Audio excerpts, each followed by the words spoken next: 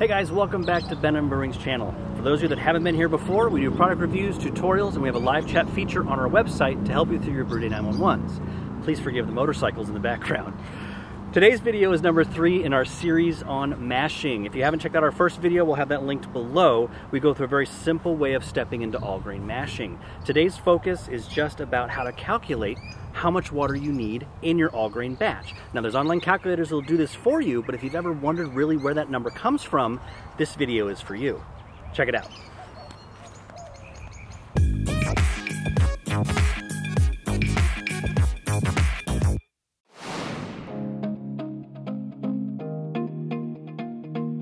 All right guys, let's jump right into it. Now, as I said before, there are online calculators and a lot of brewing software gives you the ability to automatically calculate how much water you need in your batch. But it's actually very easy to calculate without using those systems. There's 2 rules you need to keep in mind when it comes to calculating. Rule number 1 is how much water is going to be absorbed by the grain.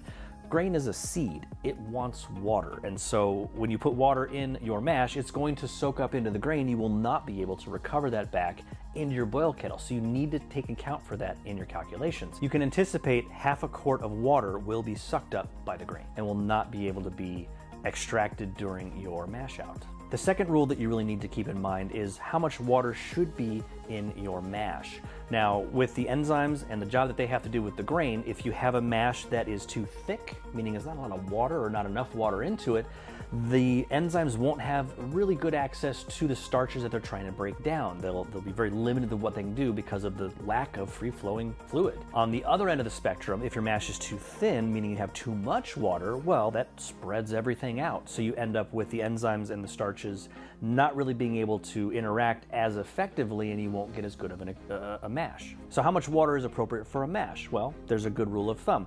1.25 quarts to 2 quarts of water per pound of grain is an appropriate amount. It gives you a good flow of the enzymes. They can do their work and you get very good efficiency out of that. So armed with our 2 rules or our guideposts, let's run through a practical example of how to calculate your water grain. So there's a couple things we need to know beforehand. How much grain we're actually using in the batch. So for our example, we're gonna say we have 12 pounds of grain. And we're doing a 5-gallon batch, which for the sake of this calculation, we're going to switch that over to quarts. So that's about 20 quarts of water for your entire batch of beer. The other thing you'll need to keep in mind when you're adding to your water volume is how much water is going to boil off in your boil. In our instance, in our case, at our altitude, we're about 4 quarts that we're going to lose. So knowing those numbers to start off with, we're going to go ahead and apply that rule number 1, which is half a quart per pound of grain will be sucked up into the mash. We're going to take our 20 total quarts of water that we need for our finished batch, plus our boil off, which is 4 quarts, and we're going to add an additional 6 quarts of water because that's what the grain will absorb. And that leaves us 30 quarts of water total for the batch. So that is what you're going to come into your batch of beer needing to have on hand so you can finish the entire process.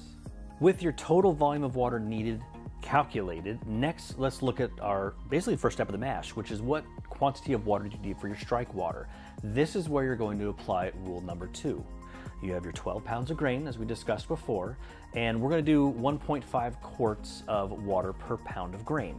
So for our initial strike water, that gives us 18 quarts of water to strike.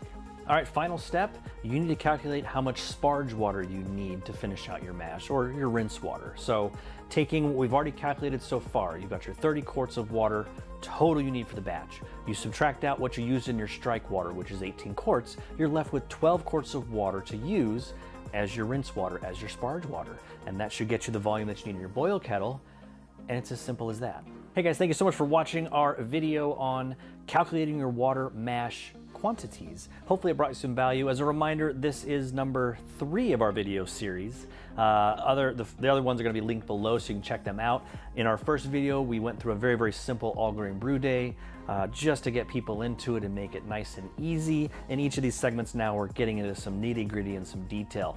If this brought you value, please hit that like and subscribe button. It really means a lot to us when you do that, so we know to continue to bring you this wonderful content.